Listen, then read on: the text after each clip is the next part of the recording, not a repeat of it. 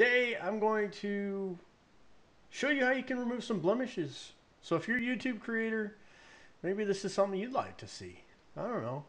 There's a cool tool inside of Lumetri within, and that's in both Premiere and After Effects. And it's the HSL secondary correction tool. And the HSL, it's really what it's intended for is after you've done primary coloring, it allows you to fine tune and select specific colors that you want to modify or tweak. So if you've got blemishes or discoloration, this might be a tool for you. It's also used in cases where people want to selectively pick out something and make it really pop. So there's a lot of different uses, but we're going to use it today to show you how you can do some really basic color correction on your own face. So if you're a YouTube creator, this might be up. If you're a video blogger, this might be right up your alley. I don't know. So we're going to jump right in to Premiere. So here we are in Premiere. I've already kind of uploaded some footage, and this is of me from the other day. And it's springtime. Allergies are going crazy. My eyes are all jacked up, and didn't look so good for the video. It's just like, yeah, maybe I need to fix that. People think I got in a fist fight and someone popped me in the eye. So this is actually a really easy fix. So all you got to do is you go over here to your effects. I've already done it. You type your Lumetri, get your Lumetri plugin effect, and we're gonna make sure you select the video. I've got it on track 1, and it's basically gonna affect wherever the playhead is. As long as you've got that selected, that's where it's going to affect. Because now we can see over here on my left, and I'll pull this over just a little bit so you guys can see this, but we've got our effects control for that particular sequence. So I'm going to grab this guy here, I'm going to drag it over there, and now we've got our Lumetri plugin. And right out the gate, you can look at this video and you can see that there's some things that just aren't ideal, right? First, I've got good lighting on my right side, and that's because I've got I keep calling them diffusers, but they're called skibs, I don't know, squibs, don't care. I got some light diffused over here on my right side, and that's kind of filling in. Otherwise, all the light would be coming from the left side. I have a window, and I've got another key light over here on the left side, and the monitor itself is lighting my left side of the face. So that's giving me some blue on the left. It's giving me some yellows and oranges on the right, and we got to kind of clean that up because the overall feel is cold. And so over here I've got my Lumetri scopes, which is showing me how much blue is in this shot and the range throughout the image.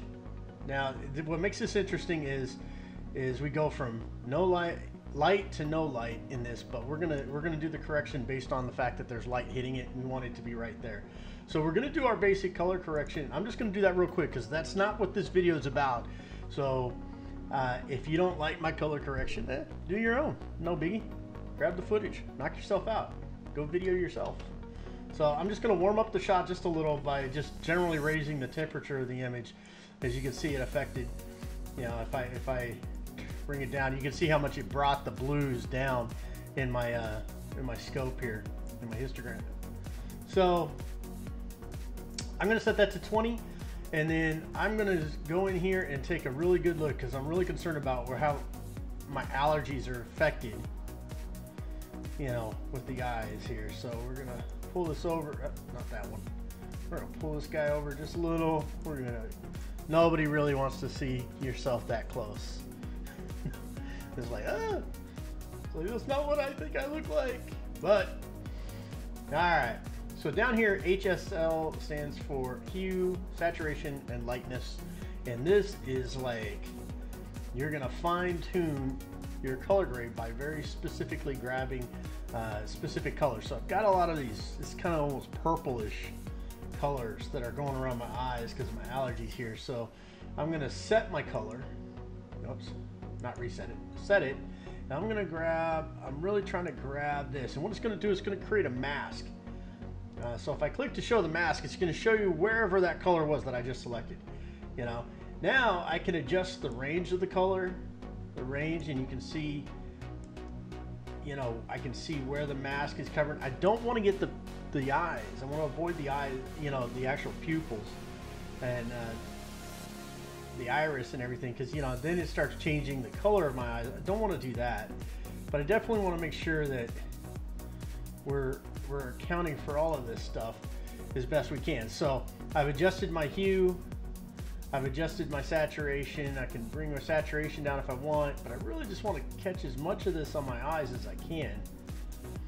Okay, and then I'm going to move on to the next step. So I've still got my mask on, and you can do this a lot of different ways. You know, I personally I don't mind the white to black, because that really does kind of make it stand out a little more. You see more of a range for me. You can denoise this, which is going to actually, if you'll see, it kind of breaks it down, removes some of the excess stuff, but I don't really want to denoise it too much. So I'm going to say let's go to 30 on that. And then blur. Now if you take blur too much, it goes completely out of whack, and it's not going to do you any good. It's not going to give you any desired effect. Since I've selected the color, I just want it to blend in with the skin tone around it. But you can always come back to that. It's your personal preference. And then I'm going to turn off the mask, because now there's a couple ways you can do this. I'm going to turn off the mask, and now I'm going to play with my colors. Now I can click here, and I can move this up and down, and you can see how it's changing. If I go to extremes, you can see right here, this is where the mask is. So I'm identifying these colors, but I need to find like a skin tone that's going to work for me. And you can do this, you know, and it looks like I missed some of that area down there. But the other thing you can do is, you see I'm going to lighten this up, and then I'm going to bring my temperature up 20 degrees. Actually, I might take it back. Let's just take it back down. And then what we're going to do is I'm just going to move until I find a good skin tone that I like, that's going to match.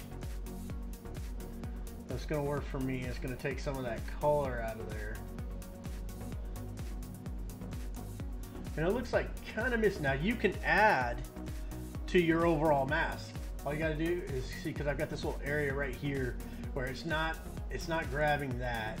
So I want to kind of add to my mask. So I'm going to select the add eyedropper. I'm going to grab a little bit of that. You see, and it's filled in some more. So I'm going to add a little more. Let's go here. Now it filled in the rest of it. Let's just go with that. Let's not play with it any more than I already have. And let's see if I can find a good tone that's going to kind of like not be so obvious that I did this correction. So I'm kind of finding something down here in this area. Now, here's another note. If you want to play with the three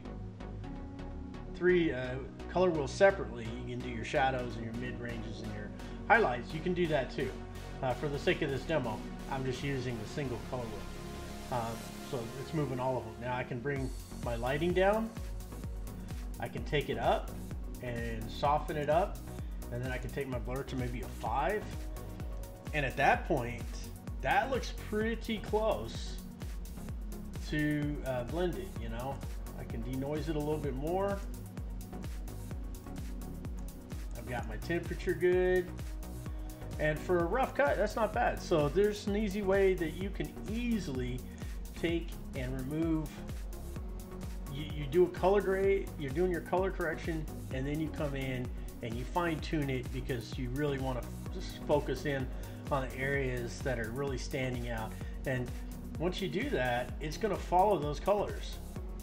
Now once it changes, it's going to change the saturation, probably the lightness of those ranges. But when that light's on, you can tell it's there.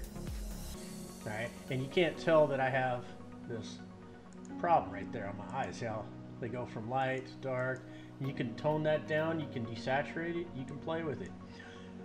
So that's a quick step on how you can take care of some blemishes in your face real quick and easy with Premiere and or After Effects, depends on how you're doing it. If you're, like I said, if you're a YouTube creator and you're editing into Premiere, this is a great tool. If you know a better way to do this, put in the comments below. Let us know. I'm very interested in learning all the different ways that we can do these kind of tricks and make them work better. So I hope this was good for you. If you liked it, be sure to hit that subscribe button, click that bell so you can find out when we get new updates, and then definitely come back for more. We'll see you next time, all right?